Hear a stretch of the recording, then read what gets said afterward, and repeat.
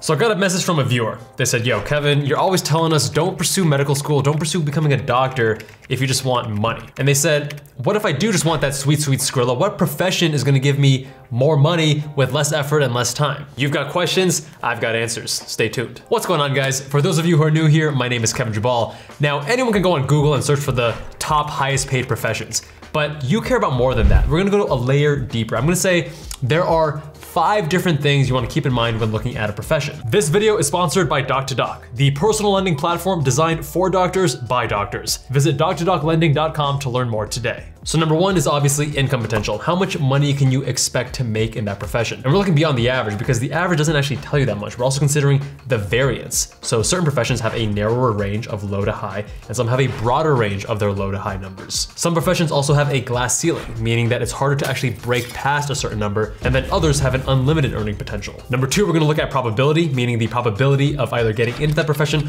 or earning that desired level of income. Number 3 is opportunity cost. The most obvious example of this is the time and money you spend becoming a doctor. It takes a lot of time, 4 years of med school, 3 to 7 years of residency, as well as lots of money in tuition, lots of debt that you have to accrue to get to that point before you start earning the big bucks. Number 4 is lifestyle. And I get it, when you're a broke, struggling student, finances are pretty high on your list because you want to escape that financial pain, that financial strain. But once you get past that into a point of financial security with your career, then optimizing further for finances isn't really a good use of your energy. You probably care more about lifestyle. How are you spending your time, both inside and outside of work? What's your stress level, your free time, things like that. You may even spend a lot of money to buy time back at that point. And then number 5 is, do you find the work meaningful and enjoyable? And this may actually be the most important factor that we don't discuss enough. The average person will spend over 90,000 hours working in their lifetime. That's close to 1/3 of their life. All right, so let's break it down by profession. First up is physician, and the income potential, it's gonna depend on your specialty, but the average primary care physician earns on average $242,000 per year, and the average specialist earns on average $344,000 per year. Of note, this is active income, right? You need to exchange your time, your work for money. There's not as much potential for passive income until you become a business owner, you're owning your practice, things like that. Also of note, there tends to be a narrower range, lower variance in terms of the income. You're gonna have 200K to 300K in a given specialty, more or less, rather than going from 50K to 900K. And there is somewhat of a glass ceiling because again, you're exchanging your time for money, unless again, you become a business owner of sorts, but then now you're delving into the whole realm of entrepreneurship. And most physicians, especially in recent years, are shying away from private practice. All right, as for probability, definitely higher risk of getting into the profession. So first of all, getting into medical school, there is a lot of uncertainty there. About 38 to 40% of applicants in the US get into a US medical school. But then there's also a lot of uncertainty going from med school to residency. And a lot of people will tell you on these financial subreddits or forums or whatnot that choose your specialty wisely. And they may say, yeah, just like become a dermatologist, just become a plastic surgeon. Like there's your answer. But it's really, really, really hard to get into certain specialties. And you may be thinking, well, 75% of applicants match into derm or plastics or ortho or neurosurge.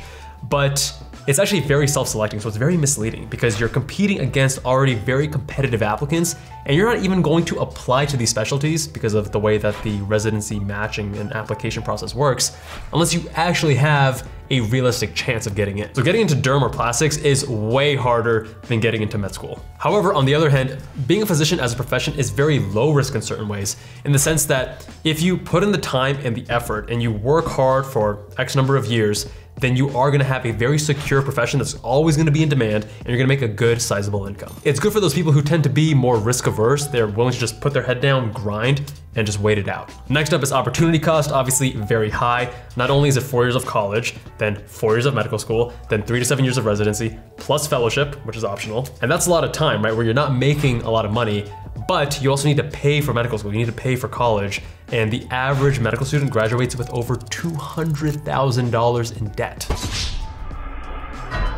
And then the issue there is that when you're in residency, you're making like 50K. So you can't really even put a dent in your student loans, such that they're now accruing interest and snowballing, compound interest is working against you. So now that 200K, you're gonna end up paying more like 300 plus. Okay, as for lifestyle, this is super dependent on the actual specialty. And I have a whole series on the Med School Insiders channel called So You Wanna Be, where I dive into each specialty and talk about things like lifestyle. But that being said, most doctors work between 40 to 60 hours per week, the average being right around 51. But you also need to factor other things with lifestyle, such as your lifestyle during college, med school, residency, and fellowship, because as people say, those are the best years of your life and you're grinding hard. And lastly, is the work meaningful and enjoyable?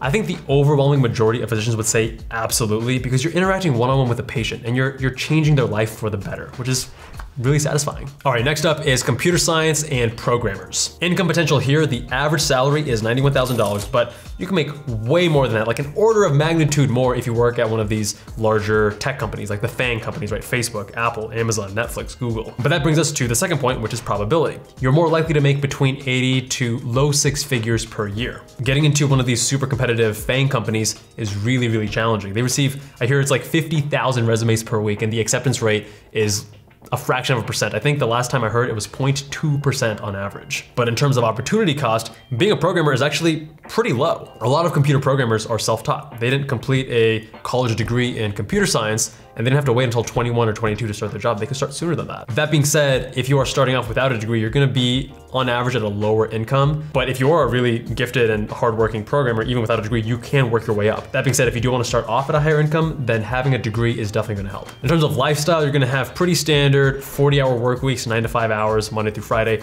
on average. But if you move up to these higher, more desirable positions, then you might be grinding a little bit harder, especially if you're in a more management position.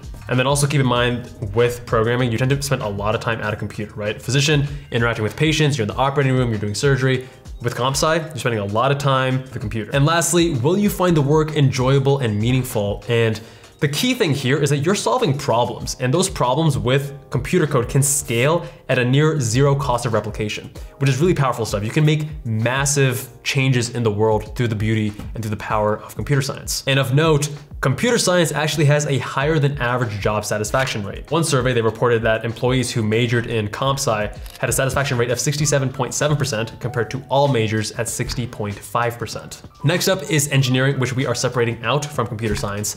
And the average salary is $90,000, but starting salaries are usually around $55,000 to $70,000, depending on the type of engineer you are, as well as where you are working. This includes biomedical, chemical, electrical, civil, and the like. But do note that the top 10% of earners are making close to $200,000 per year. Now, in terms of probability, most engineering positions are going to require a bachelor's degree, at least in engineering, and some will actually require a master's as well. Do note that engineering is widely considered to be a more challenging major in college, but it really depends on your skill set, right? Because engineering is not memorization heavy. So if you're like me and you don't like memorization, you may actually find it easier than something like psychology that does require more memorization. So engineering is much more conceptually heavy, math heavy. If you like that, then you may actually enjoy it. And also note that engineering occupations have an unemployment rate around 3%, which is substantially lower than most other professions. Opportunity cost with engineering is pretty low because again, after your 4 years of college, you can usually get a pretty good job. As far as lifestyle, most positions are salary. You can expect 40 hours per week.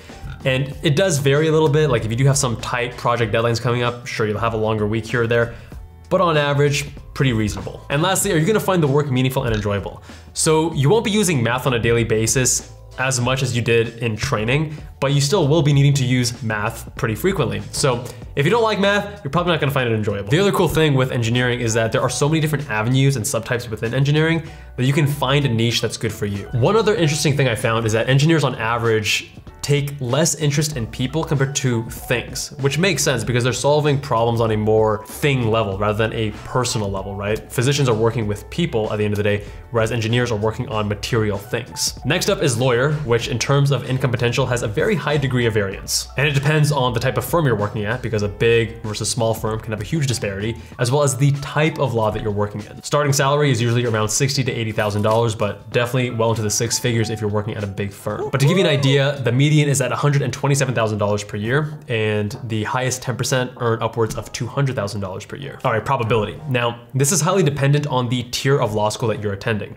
in the last few years, 61 to 66% of applicants were accepted to law school. The top 10 law schools have a GPA of around 3.7 or higher, mid-tiers around 3.4, and the lower end you can even find something like 2.9 on average. And if you want to see the competitiveness of law school versus med school and other graduate degrees, then check out this video here. In terms of the LSAT, matriculant score between the 63rd to 67% on average, and unemployment is at a very low 2.3% for lawyers. In terms of opportunity cost, this is kind of middle of the road. So you have your 4 years of undergrad, but then law school is an additional 3 years on top of that. The cost of law school is about $50,000 per year for private schools and $30,000 to $40,000 per year for public schools. And that translates to an average of $120,000 in student loans when you graduate, or $155,000 if you attend a top 10 law school. Okay, lifestyle, way different than what you've seen on TV. And don't get me wrong, I love suits just as much as the next guy. I like this. But there's a lot of time spent on the computer researching and reading and writing. Most lawyers do work pretty hard though. They're working 50 to 60 hours per week on average. And then depending on the type of law you practice, you may be juggling a lot of different cases, be on call. It can be stressful. Now, will you find the work meaningful and enjoyable? First of all, it's a pretty high stress job on average, so you need to be able to tolerate that or at least manage it in a healthy way.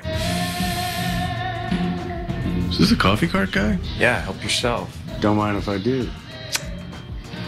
There are also a lot of different paths you can take within law because just about every field needs lawyers in it, so you can subspecialize as such. Do keep in mind though that having an analytical mind and good communication skills will be a strong asset if you do become a lawyer. Next up is finance, and in terms of income potential, there is a huge degree of variance here. The average starting salary is around $55,000 per year, and once you're in the industry for 10 plus years, the average salary is low six figures. But of course, compensation will vary based on your position, based on the field, based on your level of experience. So as examples, a CFA makes on average $81,000 per year, personal financial advisor averages $87,000 per year, financial manager, $129,000 per year, investing banking associate, $150,000 to $200,000 per year, and a managing director, $400,000 to $600,000 per year. A lot of positions also have a commission or incentive-based structure. So based on your performance, you can get a lot of bonuses. So that managing director that's making $400,000 to $600K as a base salary can then earn seven figures with all their bonuses. In terms of probability, it is considered to first get your foot in the door to get into the profession, but once you're in, there's a lot of demand and unemployment rates are fairly low. Depending on what kind of finance degree and training you have, there's a lot of flexibility. You can go into various different avenues depending on what interests you. In terms of opportunity cost, you're looking at primarily just a bachelor's degree, so on the lower end of things. But in terms of lifestyle, it's usually considered pretty rigorous, especially early on. Like no one is jealous of an investment banker's lifestyle. All right, now will you find the work meaningful and enjoyable? So first off, keep in mind that it is higher stress on average, especially when you get to those higher salary positions. Finance does obviously teach you a lot about managing money, which is why it's one of the career areas that mint a lot of millionaires because you understand the basics of investing, compound interest, saving more than you spend, things like that. Finally is entrepreneur, my favorite category. In terms of income potential, the average entrepreneur in 2021 earned $71,000 per year. But entrepreneurship has the widest variance in terms of income potential and a theoretically unlimited ceiling. Unlimited potential. All right, probability. Now, a lot of people like to throw out these very doomsday numbers in terms of entrepreneurship, but according to the US Bureau of Labor Statistics, 20% of new businesses fail during the first 2 years, 45% during the first 5 years, and 65% during the first 10 years. Only 25% of new businesses make it to 15 years or more. Now, the numbers paint a pretty dismal picture, but I think they're deflated, right? They look worse than they actually are because there's no barrier to entry. Anyone can call themselves an entrepreneur no matter how good or bad their idea is. Because of that, a lot of people are approaching their small business in a very suboptimal way that increases the risk of failure. But if you are intelligent, strategic, hardworking, and you do things in the right way, I do believe that entrepreneurship isn't as risky as most people think. So my two main businesses, for example, Med School Insiders and MEM, were both profitable nearly instantly. And I mean, they're no 8-9-figure unicorn companies by any means. But I knew getting into it that they would be pretty safe. Now, in terms of opportunity cost, it's super variable. A lot of people will get a 4-year degree. Is it necessary? Absolutely not. A lot of people think you need an MBA to be an entrepreneur. I don't think so. I think an MBA, especially in modern day, is more about networking, and there is a lot of value to having a strong network if you go to a good program. But at the end of the day, you're gonna learn way more about entrepreneurship by doing entrepreneurship. In terms of lifestyle, it's actually very common to work 60 plus hours, especially at the beginning, until you can hire people and then delegate out those tasks and then save some time for yourself. As an example, when I first quit the whole resident surgeon thing, I was working 90 to 100 hours hours per week for several months building my businesses. But I was also having a lot of fun doing it. It was a really exciting time of growth. On the other side, the lifestyle is really challenging because as a business owner, you're never truly off. And there are many times when like I'm on vacation, I'm on a trip, and then I get an urgent call. I need to put out some fire and drop everything to handle it. So a lot of people do prefer being an employee where you can just clock in, clock out, and forget about things. Most entrepreneurs can't do that, especially not at the beginning. But then the flip side of that is that you have way more flexibility and control. You work for yourself. You control how you work, where you work from, how long you work, all those factors. You make the decision, you're the boss. But again, it comes at the cost of more stress, more responsibility, more liability, more things to worry about. And then finally, will you find the work meaningful and enjoyable? Well, first of all, it's your business, so you get to decide what it is you're working on. If you're working on something that you don't actually find meaningful and enjoyable, you're probably not gonna be willing to work on it for a long enough period of time to actually see it to fruition and have it be successful. I've been working on Med School Insiders for like 5 years, and that's because I care about it. I'm passionate about helping pre-meds, helping med students, because I went through that process. I see a lot of pain, I see a lot of suboptimal nonsense out there, like bad advice that's harming people. I wanted to fix that. So I derive meaning, and that's given me the longevity to keep pushing on with Med School Insiders. I think a lot of entrepreneurs also tend to be bad employees in that they, maybe not bad employees, but they don't like being told what to do, or they don't like being told to do things in a certain way because, oh, it's just done that way. Even though it doesn't really make sense, it's like some bureaucratic, weird, kind of nonsensical waste of time, inefficient kind of manner. Like I remember, even when I was in high school, I worked as a library aide, and they had certain policies that didn't make sense to me, and I followed it, but I was kind of like, oh, this is so dumb. I wasn't happy about it. Maybe I forgot some professions. If you think there are some better options, let us all know with a comment down below. Hope you found that video helpful. Much love, and I'll see you guys in that next one. Time to make it rain, bitches.